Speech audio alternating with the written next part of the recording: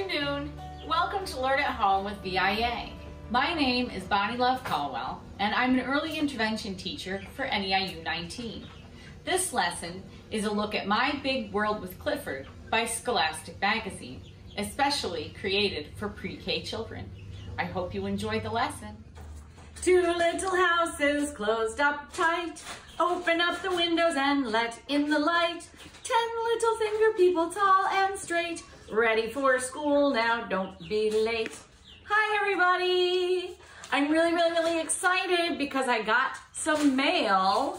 And in my mail, I got two things.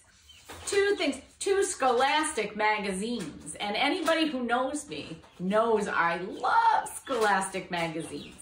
So, I'm not even sure which one I'm going to pick. I'm either going to read about what should we wear or a teeny tiny nest. Stay tuned. So for this video, I picked what should he wear? And let's take a look at what he's wearing. Well, he's wearing a mask and snorkel and a swim shirt and a bathing suit. So that would mean he might be going swimming. But he's also wearing gloves and a scarf. So maybe it's cold outside. Confusing because he wouldn't be swimming if it were cold outside. And when we open it up, it says, dress for spring weather. Circle what you would wear in the weather. And I have a pencil here so that I can circle what I would wear in the weather. Let's look at the first picture. This person is wearing a raincoat, carrying an umbrella, and it's raining outside. What would you wear in the rainy weather? A raincoat, ice skates, or rain boots? Well, right in the picture, this person is wearing a raincoat, and that sounds like a good idea to me. So I also would wear a raincoat. I'm going to circle that. Ice skates. Well, I don't think I would wear ice skates. First of all, they would just get all muddy if you tried to walk in the mud with ice skates. Also, they wouldn't skate very nicely on muddy ground. So we're not going to wear ice skates. Let's look at the next one, rain boots. Well, yeah, that's the best thing for jumping in puddles. So I am definitely going to circle rain boots as something I would wear in rainy weather.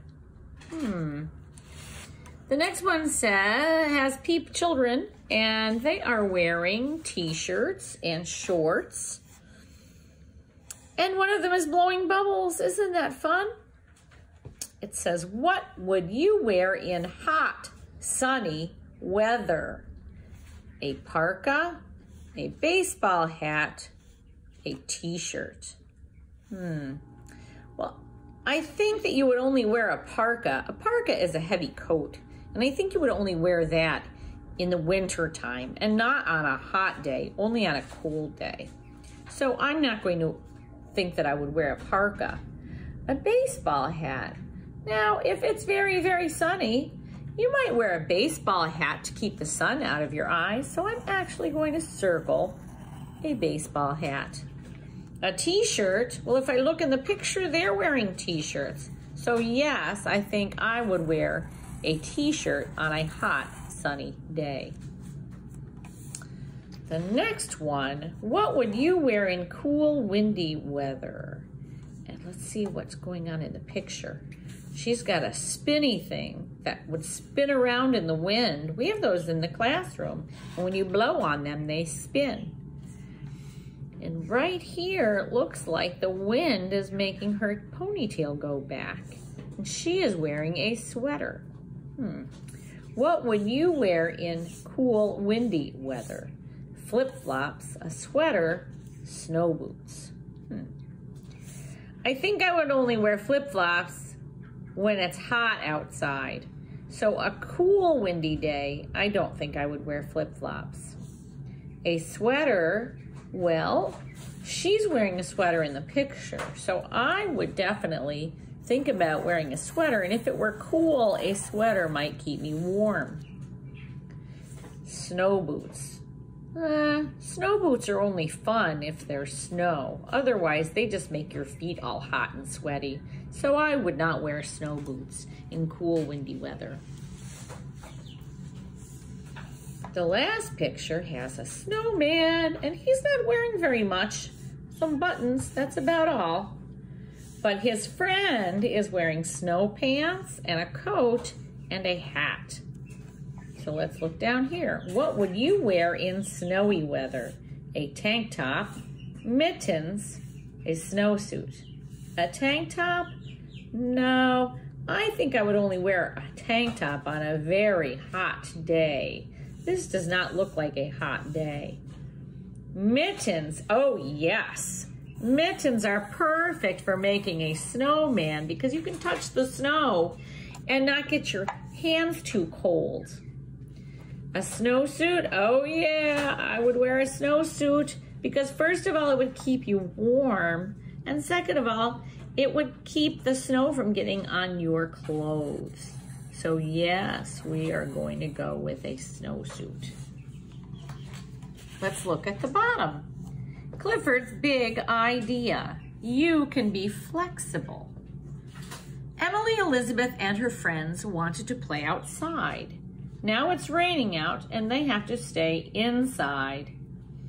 They feel disappointed. What should they do? So let's look over at Emily Elizabeth and her friends. And they want to go outside, but if we look, it's raining. And they got all out their outside toys. There's a soccer ball and a kite. So they're really planning on playing outside. And then it started to rain. What should they do? Should they scream and cry? No, they shouldn't scream and cry because they still get to play. And because if they scream, the teacher might not let them play at all, right? Maybe what they could do is put away the outdoor toys and get out some indoor toys. Yes, that's what I would do. I would put the soccer ball and the kite away, and I would get out some blocks or a baby doll. When you're flexible, you can change plans, is what the teacher is saying there. So I turned to the back page, and on here it says, use the number key to color the umbrella and raindrops. And it says to color anything that says number 1, red. If it says number 2, yellow. Number 3, blue. And number 4, green. So I just reached into my big bin of crayons and I found these colors by matching. And so we'll see if we have the right colors. I have a red and a blue and a green and a yellow. Perfect. Let's get started. Let's look at the first number, and it says number 2. So number 2 is on the yellow crayon. So we need to get out our yellow crayon and we will color it. Oh, this is fun. I love to color.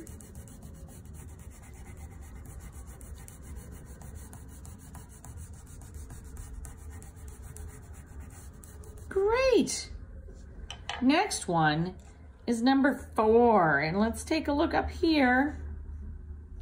There's the number 4, and it's on a green crayon, so we're going to color that one green.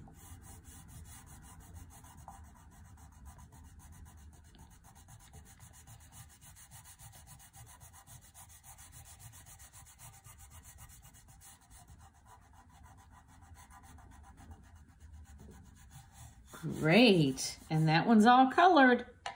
Now we'll look at this one, and it says 2. 2, that looks familiar. There it is. So this one is going to be yellow, just like the first one was yellow.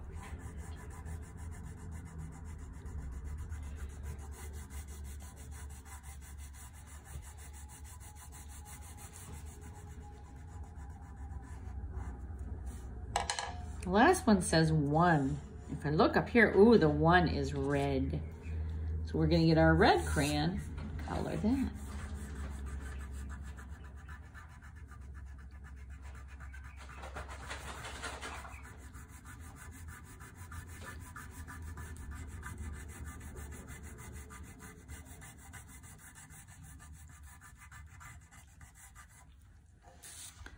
All right, it says color the umbrella and the raindrops. So let's see what the raindrops say. They say 3, 3, 3, 3. I guess they all need to be blue.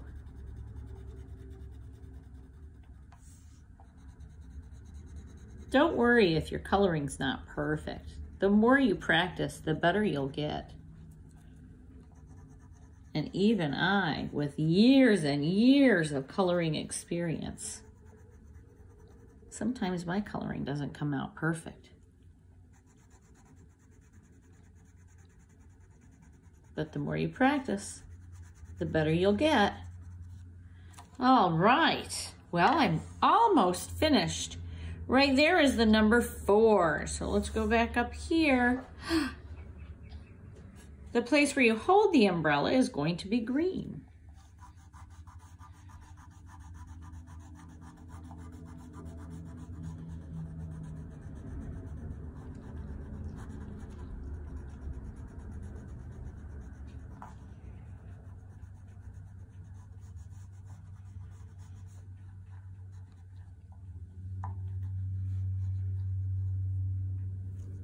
Excellent! Look at how pretty my umbrella and my raindrops turned out.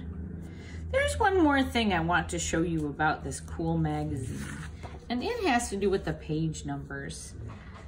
There's page number 1, and next to it is 1 cloud. I'm gonna open it up. There's page number 2, and next to the number 2 there are 2 clouds. Here's page number 3, and next to that it has 1, 2, 3 clouds.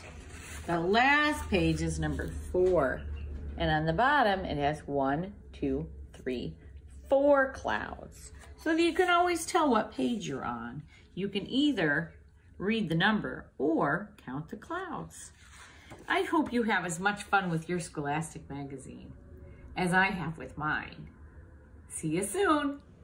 Thank you for joining me today on Learn at Home with VIA.